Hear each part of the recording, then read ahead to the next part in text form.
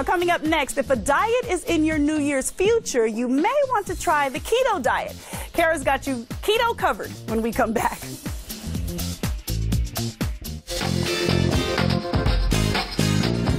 Thanks for watching Afternoon Live.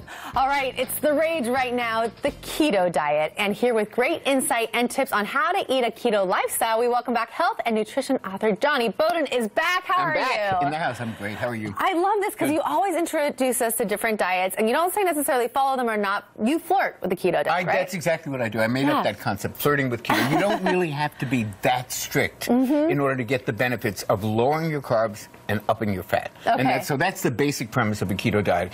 The purpose of it is to change your fuel source. You don't have that problem. Many of us have a lot of fat on our body that we can't access. We're not using it for fuel. We're living off the energy bar we just ate before we did a run. It's never touching the fat. The purpose of the keto diet is to get you to burn fat as opposed to sugar, to become a fat burner rather than a sugar burner.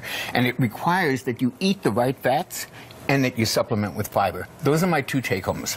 You can go keto with junky fats and fast food. Right, it sounds great. But you don't get the health benefits of it at all. So you want to use the right oils. You don't want to use this stuff, this vegetable oil stuff, corn oil, mustard oil, all that stuff is very really orange. It's really awful.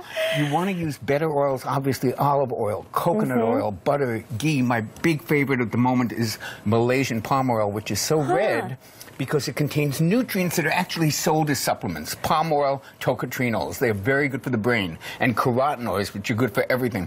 Like beta-carotene, those are carotenoids. They're red. That's why they're in Malaysian palm oil. And it's sustainable, it doesn't hurt the animal environment, so I love palm oil. So stop really quick. I love cooking. What does this taste like? Is this something that you do the stir fry with? Oh, I make scrambled eggs in it, I do salmon in it, I do all kinds of things in it. Very taste neutral, and you can also mix it with butter, which is fantastic.